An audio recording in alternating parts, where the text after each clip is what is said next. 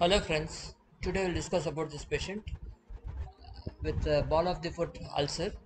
Again, this patient is got healed without amputation. What the patient had presented with that I'm showing now. You could see any non-healing ulcer for a long period. It can go and involve the bone. You could see the broken pieces of bone with deep inside pus discharge is seen with bubbles. As I focus inside, you could see the bubbles of pus discharge deep inside going inside.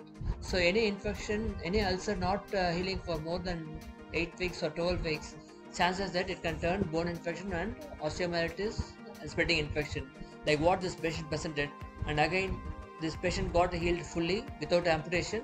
So proper assessment how to heal this patient, proper debridements will heal this patient. The patient came all the way from Dharmaburi to Chennai and got it healed.